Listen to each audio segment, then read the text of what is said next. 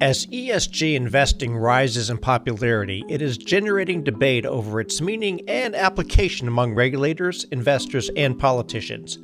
Arguments range from greenwashing to sacrificing profits over politics to unjust deployment of capital. A virtual three-part series, Unpacking ESG, co-hosted by the Tufts Center and the Stigler Center at Chicago Booth, in partnership with the Financial Times, engages global experts to explore the ways ESG could be a force for social and environmental impact. The first discussion happens on May 16th. ESG standards and disclosures, the good, the bad, and the ugly. Learn more at chicagobooth.edu/unpackingESG.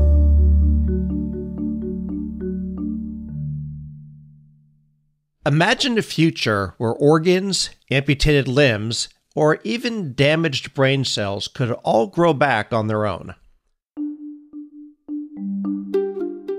Nobody would ever have to waste precious time waiting on the organ transplant list. In 2022, doctors performed more than 42,000 transplants in the U.S., but there are still 104,234 men, women, and children currently on the organ transplant wait list. 17 people die every day waiting for an organ transplant. And for the millions of people who rely on prosthetics, what if that wasn't their only option? For people with artificial limbs or those with spinal injuries, the loss of touch can put the world beyond their grasp. The future may be less about healing injured body parts and more about regenerating new ones. Brain damage from birth defects, injury, or even drug use could be morphed back to normal. The possibilities of regenerative medicine may sound like science fiction, but they may be closer to reality than you think. There's a huge community of people working on this problem. There are many people working on regeneration, and I do think as a society we're going to crack this. That's Michael Levin, professor of biology at Tufts University, where he directs the Tufts Center for Regenerative and Developmental Biology. There is unbelievable medical suffering out there, and I'm talking from birth defects to traumatic injuries to cancer to degenerative disease. The need out there is absolutely horrendous. What keeps me up at night is not living up to the potential of this technology to relieve the current burden. For years, Levin has been working on new technologies that could regrow limbs, repair tissues, and more. I think anything that's not forbidden by the laws of physics, we ought to be able to do functionally. So the fact that some animals regenerate their limbs and there's nothing fundamentally impossible about regrowing your limb. After all, your body did it multiple times during development. If we knew what we were doing, we would all be able to regenerate limbs and various other organs. I think fundamentally this is possible. The question is, how? Pretty much everything, birth defects, traumatic injury, aging, degenerative disease, cancer, all of these things boil down to the problem of a group of cells not knowing how or not being able to build the right thing. If we had the answer to this, how do you communicate anatomical goals to a collection of cells, you could fix all of these things. We have this assumption that our cells are mindless, that they're hardwired to only do a limited set of things. But Levin isn't so sure. We sort of think that, okay, so there's the chemistry, it sort of unfolds, and well, what else could it possibly do? It's just following the laws of chemistry. That robustness, it actually lulls us into a very false sense of simplicity. Because, for example, if you take a human or many other kinds of embryos and you cut them in half, you don't get two half bodies the way that you would get if you cut a car or a computer or something else in half. You get two perfectly normal monozygotic twins.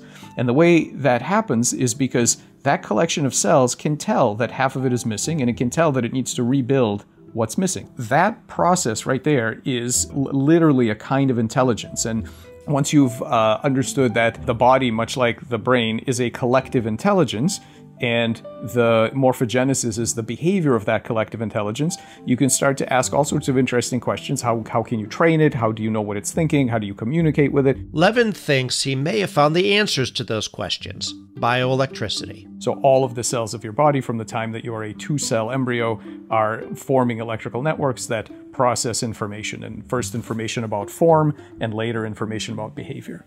What if we could use that electricity to train cells? Levin believes this technology isn't going to be the breakthrough of the next century, but actually may come in this one. I believe that I'm going to see this in my lifetime. And my hope is that through all of this, we can exploit AI as a tool and the lessons that we've learned from the biology to improve the world around us. Welcome to Big Brains, where we translate the biggest ideas and complex discoveries into digestible brain food. Big Brains, Little Bites. From the University of Chicago Podcast Network, I'm your host, Paul Rand. On today's episode, the science of bioelectricity and how it could shape the future of regenerative medicine. Michael, I wonder if I can just start off on a very fundamental question and having you explain to me the concept of bioelectricity. The easiest way to get into bioelectricity is to think about there are these ion channel proteins on the surface of these cells. They enable every cell in your whole body to have a voltage potential, and they can communicate that voltage potential to their neighbors through electrical and chemical synapses. Evolution noticed that electricity was a great way to store and process information long before neurons appeared. So even bacterial biofilms, so even bacteria can already coordinate their activity in a biofilm using electrical signaling. What evolution has done is exploit these computational properties of electrical networks with all body cells. Basically, bioelectricity is what your brain uses to make your body do things. Well, look, if I were to tell you that just by the power of my thought alone, I can control the molecular events, including the cell voltage, in something like 30% of my body cells. I mean, that sounds crazy, and it sounds like it's some sort of... It does. It does. But in fact, this is what each of us does when you get out of bed in the morning. So you're laying there, you get this high-level executive decision that I'm going to get up. In order for you to get up, the muscles in your body have to contract in particular sequences, and in order for them to do that, they have to have specific voltage potentials. Your thoughts and goals and intentions and your purpose and various other things that have to then be cashed out as physical behavior, what's in between there, what allows your high-level cognitive processes to actually affect the molecules in your muscles and in your glands and the rest of your body, that's bioelectricity. Bioelectricity is this amazing layer between mind and chemistry. It's just incredibly profound. So you might be wondering, what does bioelectricity have to do with regenerative medicine? To answer that, we have to go all the way back to when you were just a tiny little embryo. How did your body know how to build itself? Before you had a brain to tell your cells to make an arm, to make a foot, how did they know what to do? Who was the architect in charge? Already there are electrical signals being used to sort out which side is left side, which side is right side, then eventually which side is anterior, which side is posterior, dorsoventral, all of that. It is from the earliest moments of your unique life as a multicellular individual that bioelectricity is already there with you. It's kind of mind-blowing in its own way. How do the cells have these memories, if that's the right word? Well, I think it's the right word. I think many people probably don't think it's the right word, but I think it's exactly the right word. I think you're right. It is mind-blowing because, look, each of us makes this journey from an unfertilized oocyte, which is a little blob of chemicals, right? You look at that little blob of chemicals and you would say, well, this is just physics. This is just chemistry. This thing doesn't have any goals, any intelligence, what you name it.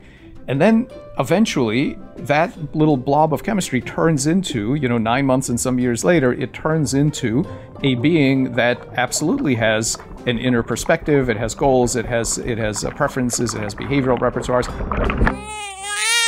And it will go on to say things like, well, I'm not a machine. I'm a human being. Okay, great. What's really important to realize is that this process of development, it's very robust, meaning consistent. So there's this amazing ability for life to get to the correct outcome, meaning the correct target morphology for that species, despite all kinds of crazy things, multiple copy numbers of the DNA, more cells, less cells, bigger cells, they still figure out how to get it done. So then it makes really a lot of sense to ask, okay, if you're solving this problem, if you're going to get to the same goal, despite various things that could happen to you, what are you using to remember what that goal is? You're navigating these spaces trying to get to the correct final outcome, but how do you know what that outcome is? Levin thinks bioelectricity is the architect building the blueprint so to speak. These pattern memories are encoded in the electrical network of the body, of the early embryo and subsequent, exactly in the way that we think of as memories about navigating three-dimensional space are encoded in the brain. Now, I should point out that of course, we don't know exactly how memories are encoded in the brain. We still don't know, and there are many mysteries about that in the body as well. But I think we should get really comfortable with the idea that electrical networks store memories, they store goal states, and they facilitate these complex beings to navigate space to get to those goals. As you talk about this, it's almost like the cells are like a hardware and the electrical patterns are almost the software. Is that a fair analogy? I think that's a very fair analogy. A lot of people don't like that analogy because they're visualizing hardware and software the way that they think about their laptops. But what is really powerful about that notion and what makes that analogy work really well is the idea of reprogrammability. So what's powerful about computers is that the exact same piece of hardware can do multiple things without rewiring. And so when I give talks about this, I ask people, why is it that on their computer, when they want to switch from Photoshop to PowerPoint, they don't get out their soldering iron and start rewiring? Right. Isn't it amazing? Yes, right? Isn't it amazing? And isn't it right? And isn't it amazing that in modern molecular medicine, all of the exciting approaches are in fact at the hardware level. So everybody's super excited about genome editing and protein design and changing the molecular pathways and adding genes and subtracting genes and CRISPR and all that. All of that stuff is at the hardware level. It's like we were stuck in the 40s and 50s. Levin thinks using bioelectricity to shape the software of our cells is the key to the future of regenerative medicine. Biology is incredibly reprogrammable. It is not a fixed hardwired thing, and treating it that way, both in medical contexts and in, let's say, evolutionary contexts, leaves most of what's exciting on the table. Okay. You speak about this very definitively, but there are skeptics. Is that right? Yes, of course, but which thing particularly? Because one general thing is that I can always tell what kind of department I'm giving a talk in based on which part of my talk makes people angry, and it's and it's always a different part, right? So yes, there's skeptics. Tell me what makes people mad. If I were to say that, there is a collection of cells that can process information and do completely different things with no change in gene expression necessary. So if I say that in a neuroscience department, people say, well, no kidding. Because of course, we've known this since the 50s. Yeah, action potentials don't require transcription underneath. They ride on the physics, right? If I say the same thing in a molecular genetics department, then people throw rocks because it is the gene regulatory circuits that are supposed to underlie all the information processing. If I were to say that a collection of cells can store and process memories and have goals, cell biologists generally very unhappy with that kind of formulation. They say, look, you shouldn't be talking about goals, you should be talking about chemistry. Whereas in some circles of neuroscience where people do study complex behaviors, maybe psychiatry, maybe they say, well, of course they can, and those cells are called neurons. And then I'll say, yeah, but it's not just the neurons. And they say, no, it's a specialization of neurons that does this. And then we can have a very long, as I have in various meetings, a long discussion of what is a neuron? What exactly is a neuron? And people will list, here are 4 things that neurons do. And I say, every cell in the body does this. And so they say, yeah, but neurons do it fast. And I said, yes, but who said that you're looking at the correct time scale? And a lot of this isn't just theoretical. Levin has already shown this is possible starting with an unlikely little creature called planaria.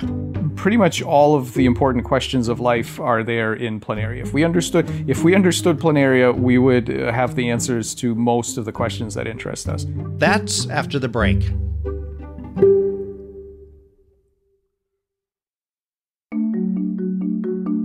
Meeting the increased global demand for ESG metrics and disclosure standards may raise more questions than answers. Does ESG need to be reset before it can achieve just and sustainable development globally? On Tuesday, May 16th, join us for the virtual discussion, ESG standards and disclosures, the good, the bad, and the ugly. moderated by journalist Kenza Bryan and featuring speakers from AB InBev, London Business School, European Corporate Governance Institute, and UChicago, part of the Unpacking ESG virtual series, co-hosted by the Standy Center and Stiegler Center at Chicago booth, in partnership with the Financial Times. Register today, chicagobooth.edu/unpackingESG.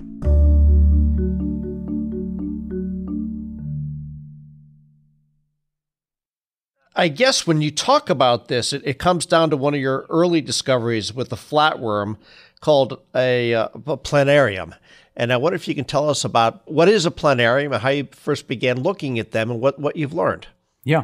So planarians are a kind of flatworm. They're a free-living animal. They live in ponds and slow-moving streams. If you've got kids, you can go make a nice sort of project of going to look for them. You can put a piece of liver on a string and toss it into a pond and pull it out in a half an hour, and it'll probably have some planaria sitting on it. Planaria are similar to our direct ancestor. They're not like an earthworm or something like this, even though they're small. They have a true brain. They have a central nervous system. They have all the neurotransmitters that you and I have. And they have a few really interesting features. Let's see. First of all, they are highly, highly regenerative. So you can cut them into, I think the record is something like 275 pieces. And every piece will regrow exactly what it needs to be a perfect little worm. That's just amazing. So people have understood that planaria are exciting for a really long time. And in the 60s, this guy, James McConnell, learned that you can cut off their heads and the tail will sit there doing nothing. And then when it regenerates, they remember the original information.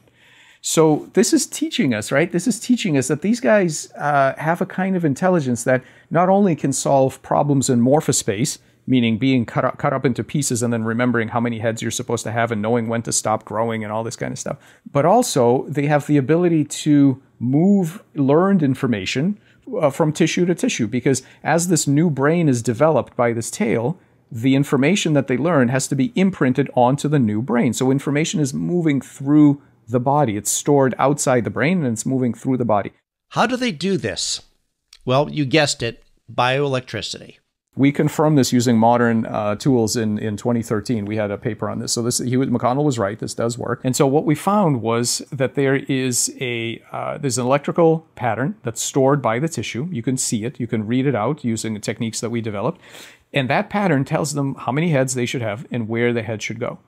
And what we were able to do is rewrite that pattern using various drugs that open and close these ion channels. So basically manipulate the very native interface that the cells use to control each other. We just manipulate the electrical pattern within the tissue. And when it's time for them to regenerate, the cells basically consult that pattern and build whatever it says. And if the pattern says 2 heads, then they go ahead and they build 2 heads.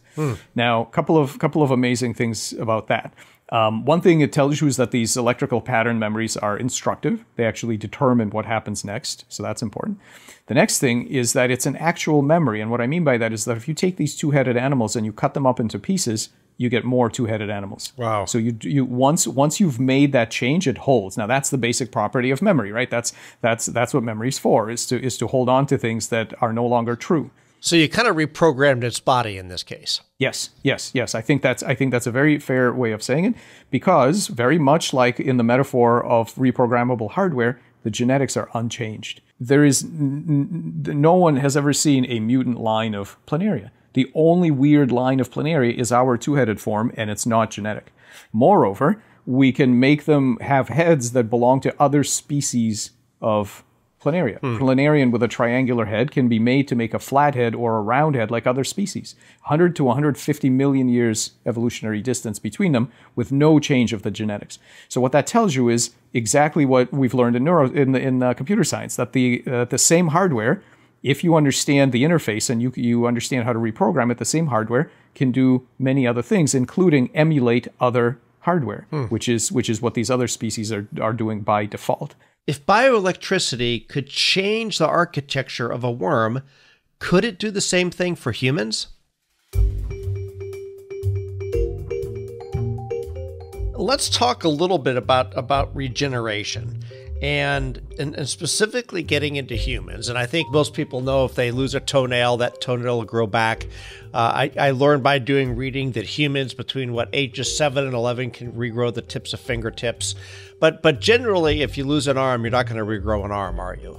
This is true. Humans do not regrow their limbs, although, interestingly enough, there are sporadic reports in the medical literature of people regrowing certain organs, for example, kidneys, and this is very rare, but there have been reports. We do regenerate our liver, so our liver is highly regenerative. So it's not as if regeneration is somehow impossible for mammals. It's just that humans don't happen to be very good at it, and this we hope to change. Now, after that, you want to ask yourself, okay, how is that going to happen? And I think you need two things.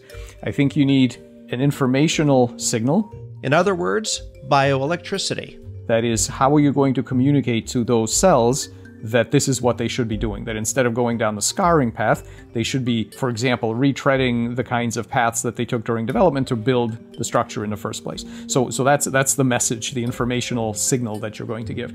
And then the second part that you need, which is some sort of delivery vehicle. You need to be able to not only deliver that signal, but you need to be able to support the tissue as it's growing. So for example, for the goal of limb regeneration, and I have to do a disclosure here because David Kaplan and I, who collaborate very closely on this stuff, we formed a company called Morphoceuticals Inc., which is all about limb regeneration. So I have to sort of make that clear.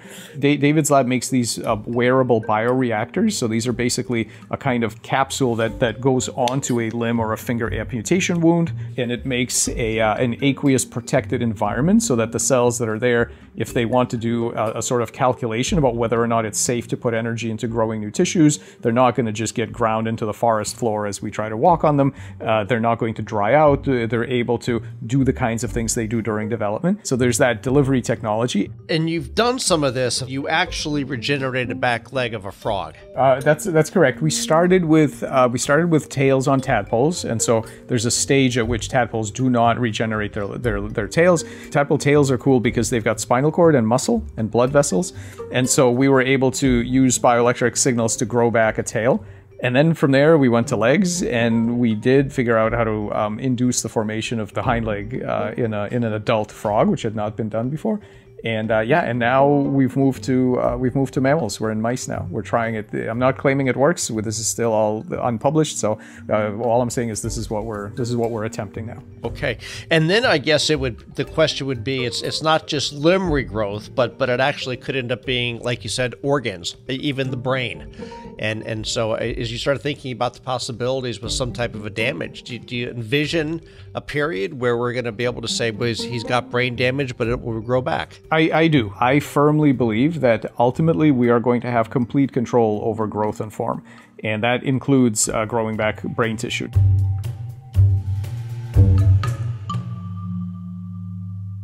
And so then I guess if we could regenerate some of these things, then when you think of treatments for illness and using bioelectricity, has that played its way into this, i.e. for cancer treatments, for example? Yeah, absolutely. The bigger picture here is that currently the medical model that we currently have, one of the problems with it is that it's fundamentally unsustainable for no matter how many resources we have, because every advance that we make to prolong the life of a patient ends up giving you a sicker patient that's the baseline for the next intervention. Right. So the better you are at extending the last stages of the lifespan, the more expensive and more heroic the next measures have to be. Inevitably, the logic of it is inescapable.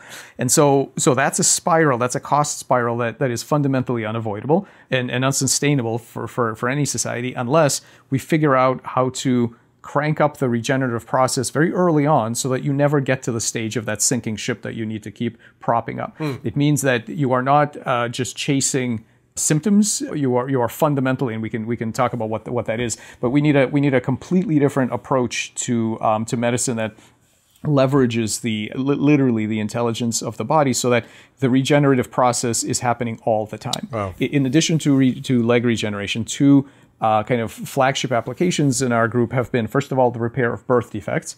And so we were able to show that a wide range of birth defects of the brain, heart, face, and gut, induced either by genetic mutations or by chemicals, can be prevented by an appropriate bioelectrical treatment that was designed by a computational model. So there's a computational model that tells you which ion channels you would need to turn on and off to make specific patterns. And so we've used that to repair birth defects in the frog model.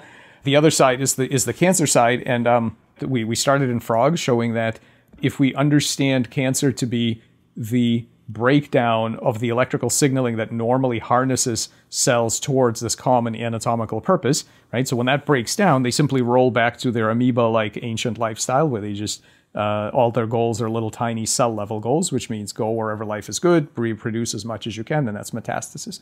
And so we were able to show that despite really nasty human oncogenes, we could suppress or prevent or correct tumorigenesis by forcing the appropriate bioelectrical states. Okay. And we started this in frog, and we are now in human glioblastoma. So we're working to try the same thing in glioblastoma. If Levin's work proves right, bioelectricity may take us beyond just regenerative medicine. The future Levin hopes to create is far more expansive.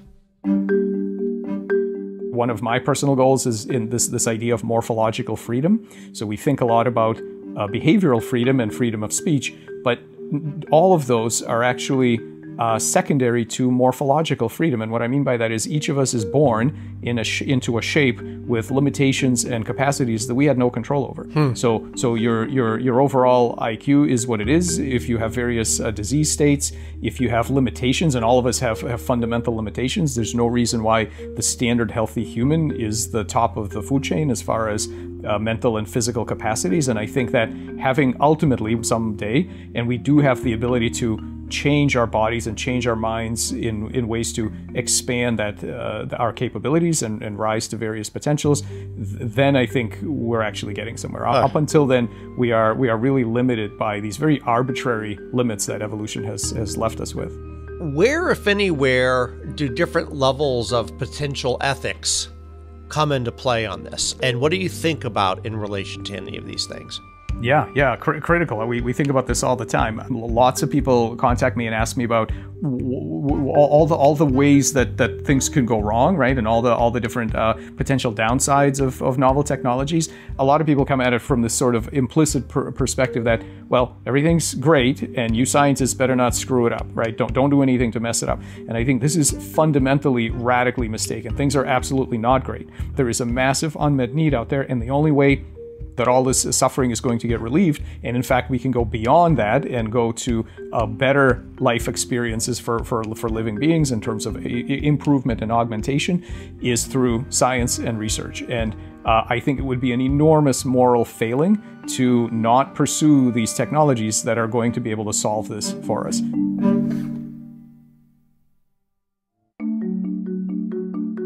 Carry the Two. Carry the Two is the show that pulls back the curtain to reveal the mathematical and the statistical gears that turn the world. Co-hosts Sadie Witkowski and Ian Martin bring unique perspectives from the fields of mathematics and statistics to convey how mathematical research drives the world around us, with each episode tackling a different topic. Subscribe to Carry the Two, part of the award-winning University of Chicago Podcast Network. Big Brains is a production of the University of Chicago Podcast Network. If you like what you heard, please leave us a rating and a review. The show is hosted by Paul M. Rand and produced by me, Matt Hodap, and Leah Caesarine. Thanks for listening.